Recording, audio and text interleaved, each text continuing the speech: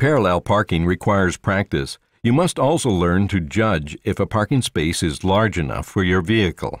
Some common mistakes when parallel parking are backing too quickly and not turning the wheel at the appropriate time, therefore failing to enter the parking space properly. Making too wide of an angle when backing into the space, thereby hitting the curb.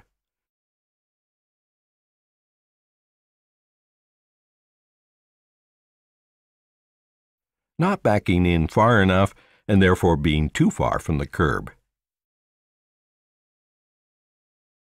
The correct approach to parallel parking is to stop when the rear bumper of your vehicle is in line with the rear bumper of the front vehicle.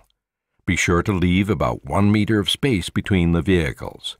Then back very slowly while steering sharply to the right until the vehicle is at approximately 45-degree angle with the curb. Straighten your wheels and continue backing until the right end of your front bumper is in line with the back end of the front vehicle. Turn the wheel sharply to the left as far as it will go and back up until your vehicle is parallel with the curb. Move forward slowly while straightening your wheels and center your vehicle between the two parked vehicles.